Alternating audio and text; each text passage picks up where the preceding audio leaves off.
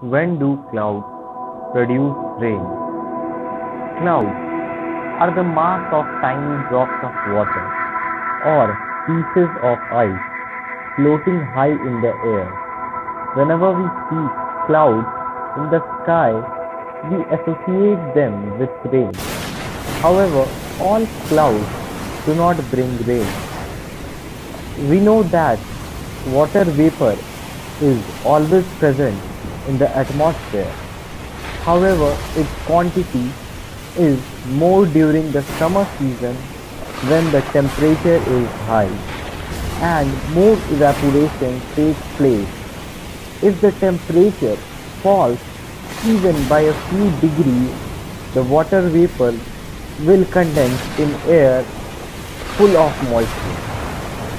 When the saturated warm air rises higher and reaches an altitude where the temperature is low, condensation takes place and clouds are formed. As droplets in the clouds gather together, they become heavy, and due to the gravity, the cloud sinks lower and lower. As it falls, it reaches a warm layer of air, and the droplets get evaporated. In this case, clouds do not bring rain.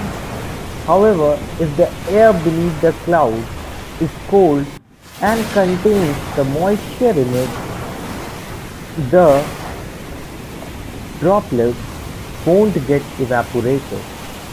They will get bigger and heavier. More condensation will take place and the droplets fall down as a rain. Hope you like this piece of information. If you are new to our channel, just subscribe our channel because we upload many videos like this, as you can see in our playlist, and we have a lots of informative video for it. So you must subscribe our channel and just give a like button, and if you want a new content in whatever topic you want, just comment in the comment section. So thank you.